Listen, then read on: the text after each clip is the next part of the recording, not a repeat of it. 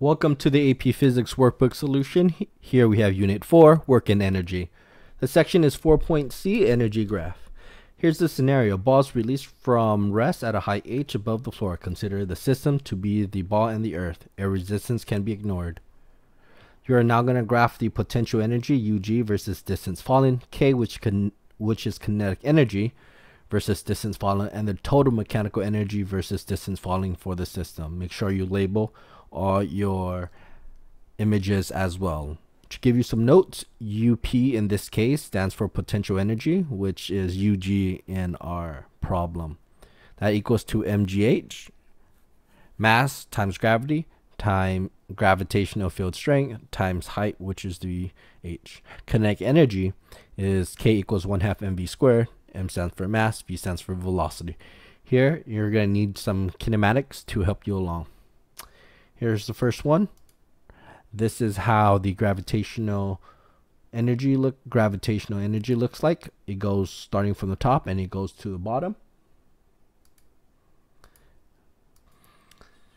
Then you have kinetic energy. Starts from 0 and it goes all the way up. Then now we want to look at the total. So the total kinetic energy can be the addition of these two. If you add the potential energy at this point and the kinetic energy, it's all potential, but it's all at the top. Here at the middle, you have half potential energy, half kinetic, and if you add them up, it should look like this. That is your total energy of the system. So notice that wherever you add these, it's still going to be the sum above there.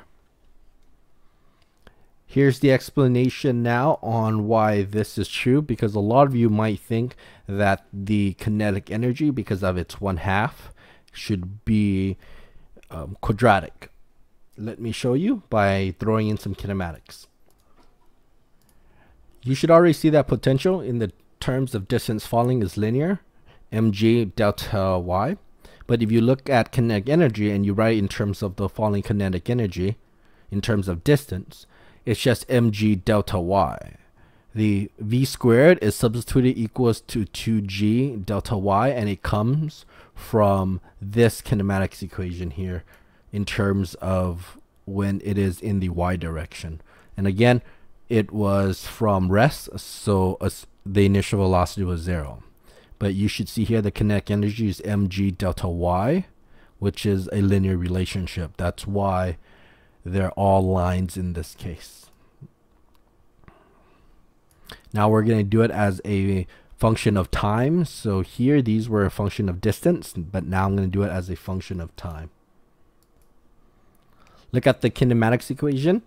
I have height was essentially delta y, and that is equal to 1/2 gt squared, assuming the initial velocity is 0. I got that from this kinematics equation right here, the third one. Once I plug it in, I saw it as mg 1/2 gt squared, and you should see it's quadratic in nature in that relationship between the potential gravitational and the time. Kinetic energy, the v just becomes gt. That comes from here, the first one. V naught became 0, and the acceleration in the y direction is g. That's how I got v equals to gt here. And once I plug it in, it's still gt squared, which still makes it quadratic in nature. Now if I graph it, it should look something like this.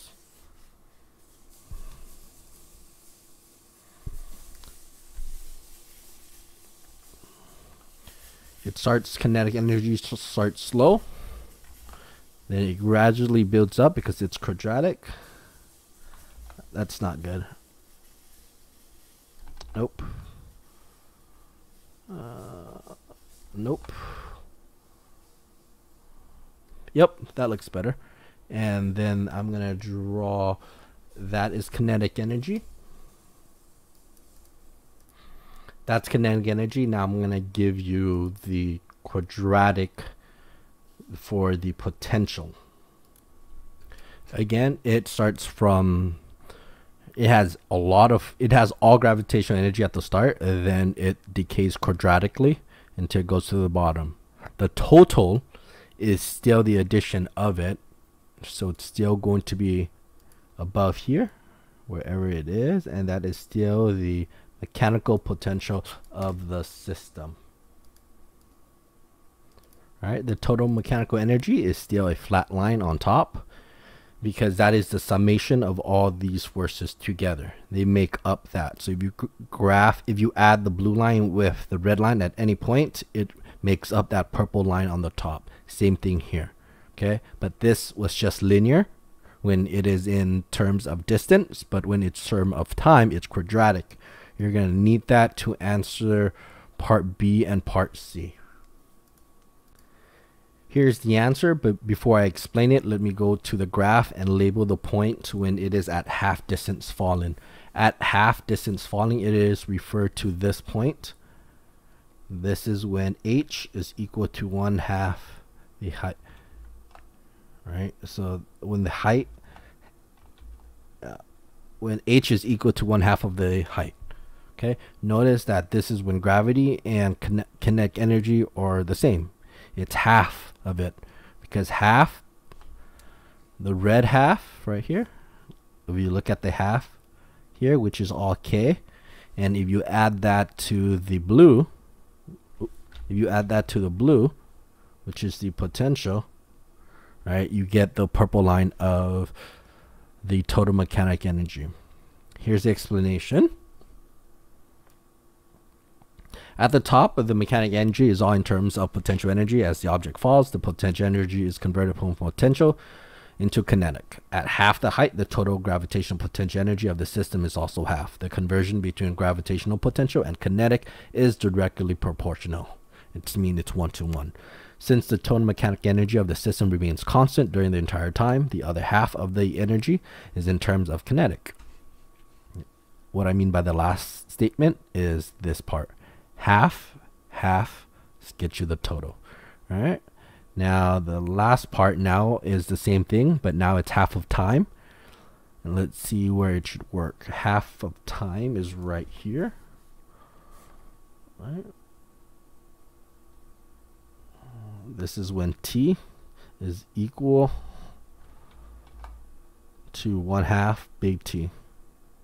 Ooh, this is very interesting.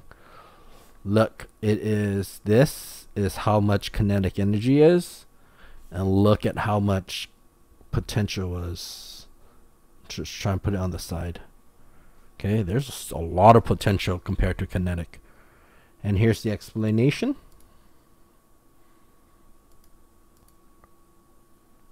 At half the time, there is still more potential energy than kinetic energy. Both the gravitational and kinetic energy are quadratic in nature when it is in terms of time. The energy rate of change will start off slow, then increase over time.